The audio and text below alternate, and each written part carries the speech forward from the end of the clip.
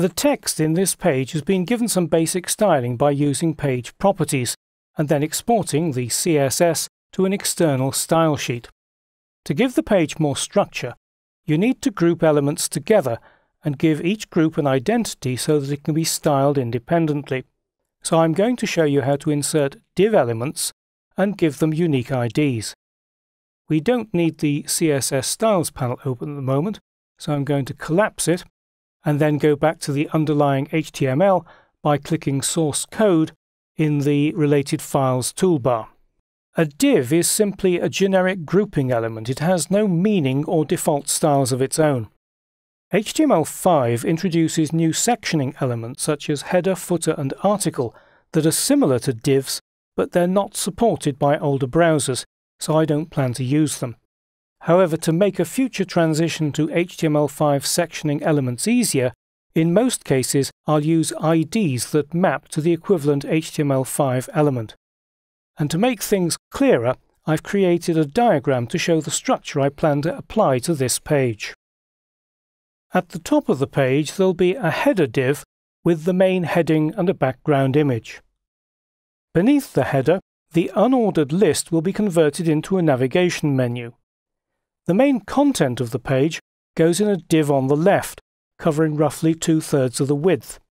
The most appropriate HTML5 element would be an article, so I'll use that div's ID. On the first page of the website, the remaining space on the right will be used for a photo gallery. At the bottom of the page, I'll add a footer for copyright information. All of these elements will be wrapped in an outer div called Content. On other pages of the site, the gallery will be replaced by a div with the ID aside. I'm using a different ID so that I can apply different styles. Each page will have groups of HTML elements identified by these 6 IDs, which can be used to control the way they're styled.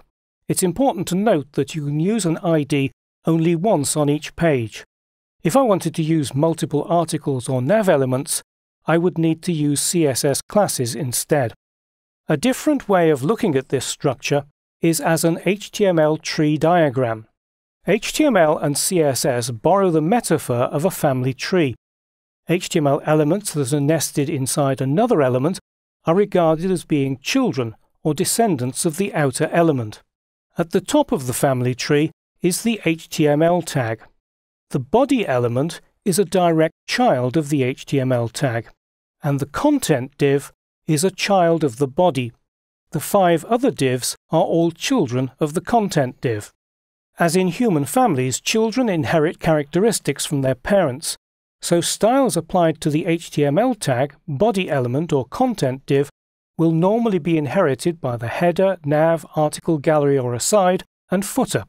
But children can also acquire unique characteristics of their own, so you can apply styles to the header div that not only override inherited styles, but are also not shared with any other part of the page. Right, let's insert the div tags and assign IDs to different parts of the page. I'm going to start by wrapping the main heading in a div, so I'll put my insertion point anywhere inside this main heading and then select H1 in the tag selector at the bottom of the document window. One way to insert a div tag is to go to the Insert menu, select Layout Objects and Div Tag. This opens the Insert Div Tag dialog box, and the first option, Insert, says Wraparound Selection, which is exactly what we want, and then I want to give it an ID of Header. This new CSS rule button here lets you create a style rule immediately, but I'm not going to do that. I'm just going to click OK to insert the div tag. In Design View, the div is surrounded by a dotted line, and if you pass your mouse pointer over it, it turns into a solid red line. And in the underlying HTML, we've got a div tag wrapped around the H1, and the ID is header. The next element that I want to give an ID to is this unordered list. So put the insertion point anywhere inside the unordered list and select UL in the tag selector. And I don't actually need to put a div around this, so I'm just going to put the ID in here, which will be NAV, nav, and press enter to make the change. and you see that we've now got the ID nav inside the opening UL tag. Now I want to wrap all the rest of the content in a div, so I'm going to select that in Design View, and this time we'll use a different way of inserting a div tag. I'll open the Insert panel and switch to the Common category, and there we have Insert Div Tag. So I'll just click that and we get exactly the same dialog box. Again, it's wraparound selection, which is exactly what I want, and the ID that I'm going to give it is article. Again, I'm not going to create a style rule, so just click OK. And all the content is now surrounded by that div, and you can see that it's div ID equals article in the underlying HTML.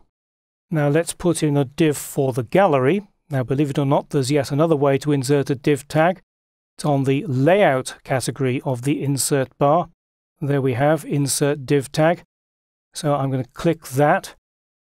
This time I don't want it to wrap around the selection, so I'm going to open this little menu, and what I want to do is to put it after tag, and then it gives me a list of the tags that have got IDs within the page.